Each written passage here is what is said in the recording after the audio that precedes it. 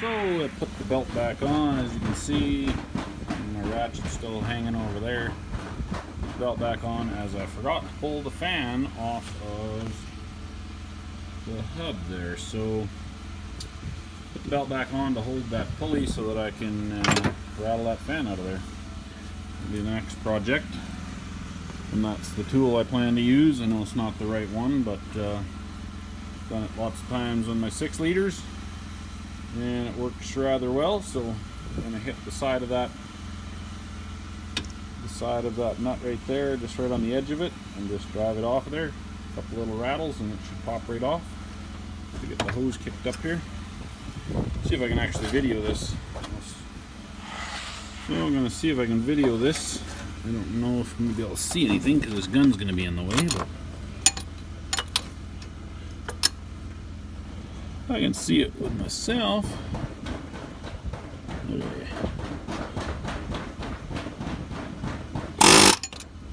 Wait. I think I don't have enough air pressure yet. Got my compressor running.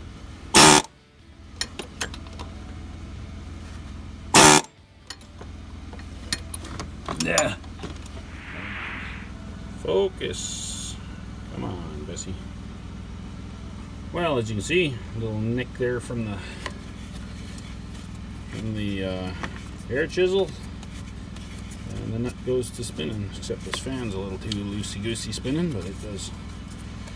Gonna pull that off of there. As you get to the end of the threads, watch it to make sure your fan doesn't go right through the radiator. And before I get to the end of the threads, also gonna unplug those wires. So unplug the wires, pull that little bracket out of the way that's holding the wires there, a little security bracket for the wires. And that way when the fan's loose, it can just set down into the shroud and it'll hang out till we get the shroud loose and pull it all out together as a unit. So that'll be next up. TCM still in the way, gotta move that. It's actually what I just started on yesterday and then I got distracted. This is a after work multi-day project.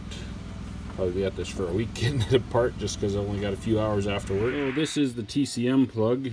You have to release this red tab by pulling it up, and then this one here flips down, or is flipped down, and you flip it up like that and it just pushes it out of the TCM.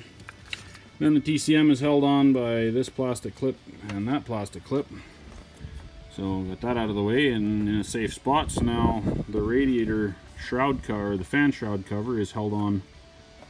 This is sort of the radiator cover, because the fan shroud I think is separate from that. It's bolted to the engine. But anyway, this here is held on with all these plastic clips everywhere, all the way going down. Can't see that one because it's too dark. Right there, there's 2 of them there. And then here and here, already pulled that one out. Same with the other side. And then top of the radiator cover should come off, and we should be able to see the fan shroud to see what it takes to get that out of there. Up next. So shroud comes off the top of the cover comes off the top of the radiator, then fan pulled off all the way, and then just slides out the top. And I'm sticking the bolts back in the hole so I don't drop them someplace else and lose them. Going along there. Now working on down there, you can see that one there is the clamp for the hot side air to air. So we'll pull that out of there, and that air to air pipe goes right up there to this turbo is behind there. And of course the light's shining in our eyes to the turbo. So get that out of the way.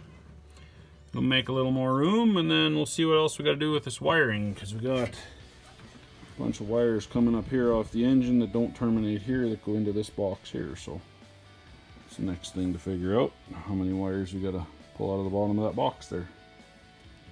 Be the fuse panel. So somebody's gone and put an add-a-fuse in right there. Not sure exactly what for. And then I've got 2 wires coming up here. Somebody's borrowing some power for something else. Not sure again what all that goes to, but I guess we'll unplug the add-a-fuse and unhook those 2. Wires are all corroded, so they'll need to be put new ends on and lubed up once we figure out what they do. Then I've got the hot side pipe out of there. See the turbo right over there. Came down and it just pulled up through that loop right there. Goes down there to the bottom of the air to air. Yeah. Looks like you just flip these handles up, pull this thing out. The whole fuse panel is going to pop out of there. You just have to undo the wires there and that add a fuse, and then that whole thing is going to stay with the engine or with the frame, and the base part of that's going to go with the body. Looks like. And then we got some power steering hoses right here, ton hook, going up over there to the brake controller, brake booster. So that'll be, I guess, hydraulics for the hydraulic brake booster. Probably gonna just take this whole power steering pump off, looks like.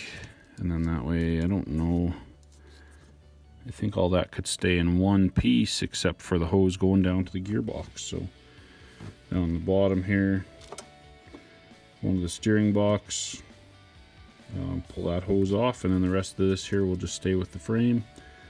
And then we'll see what we got to do with the brakes. Somewhere we got to crack a line for the brakes or pull the master cylinder off. On the Ford you could just leave the master cylinder with the frame and then you didn't have to bleed your brakes. So hopefully can do something like that as well. See how it goes. So got the two wires off of there. Pull the add fuse laying right there. That wire there comes over here and ties into the harness right over there. So pulling that wire off of here, you pull a little red tab back, and then you can push this little clip and pull it out of there. So that's out. All these wires are going to stay with the engine. And then, yeah, I think before I can do that, I got to pull the power steering pump. Next. So, power steering pump I'm pulling off with the air conditioner bracket.